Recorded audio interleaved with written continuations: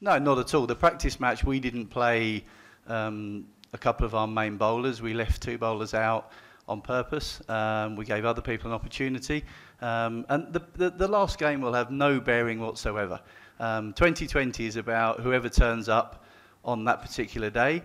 Form goes out the window as well when it comes to 2020. And as we've seen throughout the competition, 3 or 4 overs from one particular player with bat or ball can change and win a game.